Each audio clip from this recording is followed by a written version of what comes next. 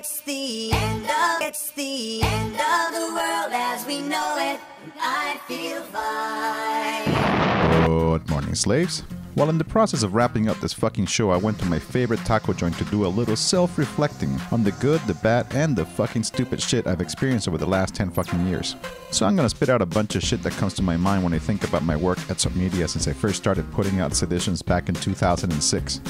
And hopefully set the record straight on a few things. Uno. For some fucking reason, otherwise smart fucking people seem to get off on splitting the world into a series of competing categories.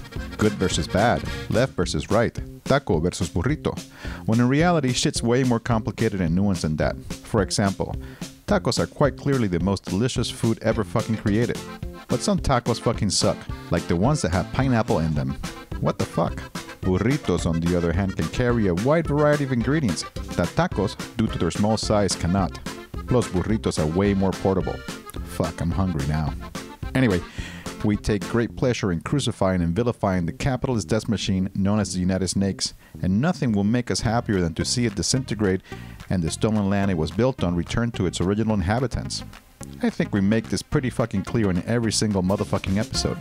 Yet, whenever we publish critiques of so-called socialist states, we are labeled as tools of the Gringo Empire and accused of being financed by the Clinton Foundation. Traitor! And on the flip side, right-wingers see our critiques of the Orange One as endorsements of Hill Dog, and proof that we're funded by George Soros. If I can be real with y'all, people seriously need to get their heads out of their asses. This type of binary thinking is fucking useless. So let me set the record straight, and please, try not to be confused, because This shit is real. Donald Trump is a racist piece of shit, Hillary Clinton is a hawkish piece of shit, Bernie Sanders is a fucking sellout, Jill Stein is a fucking idiot, and Gary Johnson... never mind. Authoritarian socialist states have jailed and killed dissidents, including anarchists, and so have capitalist states. They all need to be fucking smashed. I am an anarchist and a control freak. I love both tacos and burritos. I hate sexist, love hip-hop, hate Obama, love freedom. Next. Dos. Identity politics are cannibalizing our movements. Important theoretical contributions that once served as tools for understanding and explaining shared experiences of oppression based on race, gender, sexuality, ability, and nationality are increasingly morphing into liberal bullying tactics used to shut down conversation and settle beefs, and have helped to create a police-like atmosphere in our spaces. If you wish to avoid prosecution, I would advise that you comply with our language laws. And corporate social media outlets like Fedbook have created their perfect conditions for this liberal poison to fester and thrive. If I were you, I'd take precaution.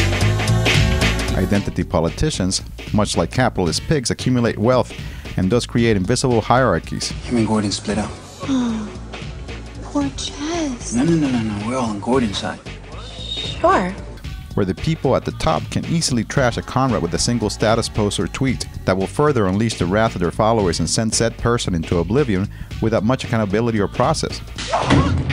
While we struggle to rid society and ourselves of patriarchy, white supremacy, colonialism, capitalism, etc., we must find new and better ways of confronting the contradictions within our communities without chastising and exiling every single motherfucking person who has ever transgressed a rule they didn't know about, is not pure enough, or that hasn't reached the 7th level of anarchism. He's the one. It's problematic, you know?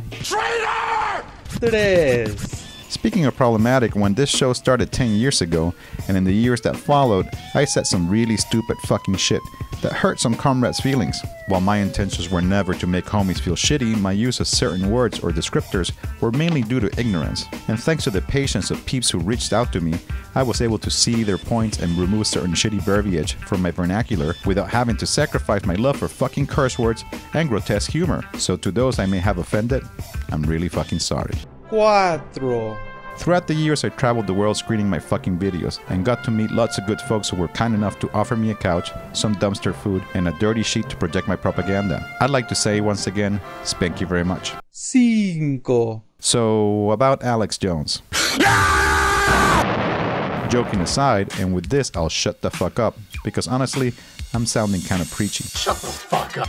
The extreme right media is kicking our fucking ass. In our quest for furthering our ideas, we've fallen prey to continually speaking to each other in a language few outside of our bubble can understand. An anarchist is someone who believes that the burden of proof rests upon those who claim hierarchical privileges for themselves or others. I take responsibility in participating in this, and honestly, it's pretty fucking hard to avoid. But if we want to fucking win, We have to stop acting like smug intellectual know-it-alls and practice what we preach. To all of you who harbor a burning desire to create radical media, fucking do it. And do it quick. But please attempt to make shit that's accessible. Don't make media that's gonna score you brownie points with your crew. And by all means, strive for creating the highest quality content you can. Especially when corporate fucks and racist scum like Alex Jones are cranking out slick ass shit. Ah! We know we're under attack! We know it! We're breaking the conditioning! Ah! Ah! We're coming for you, globalist!